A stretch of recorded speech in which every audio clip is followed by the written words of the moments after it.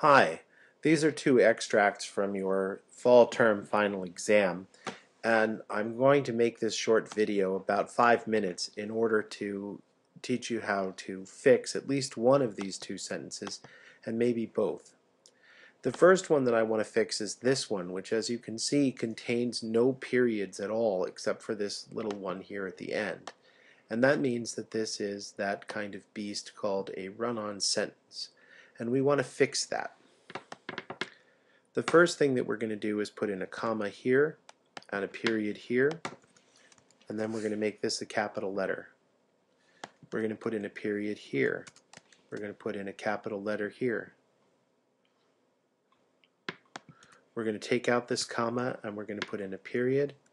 We're going to remove the and we're going to make it a capital letter he.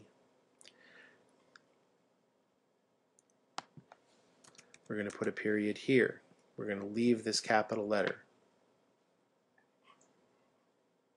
We're going to put a period here. We're going to make this a capital letter.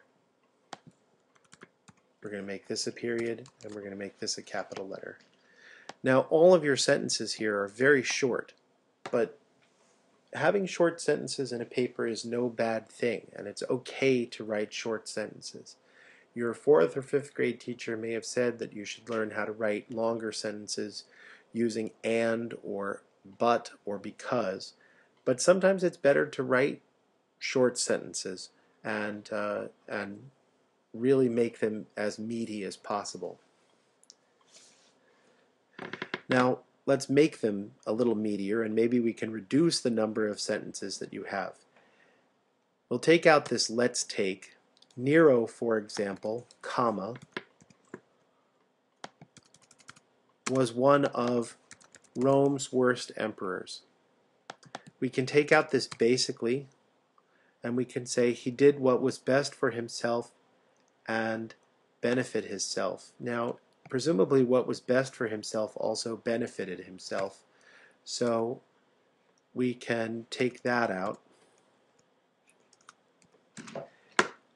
And make doing what was best for himself and maybe make his his life a whole lot easier is again a little bit repetitious. So let's take out this and let's use an example from the text. In 66 AD, according to Suetonius, Nero sent men out into the city of Rome to start fires in houses that were in the way of a planned expansion of his palace. So here we have an example of a great world leader, Nero, deliberately starting a fire in the city of Rome in order to make way for his palace. And this is certainly doing what's best for himself, and it serves the purpose of supporting your main idea that Nero was one of Rome's worst emperors.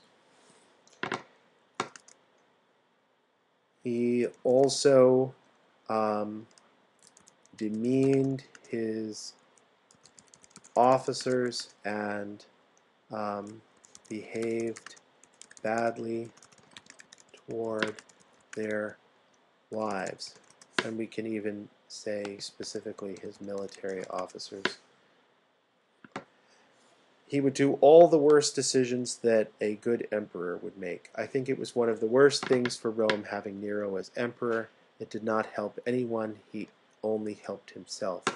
And the result is that you have a much stronger paragraph that supports your main idea. Nero, for example, was one of Rome's worst emperors.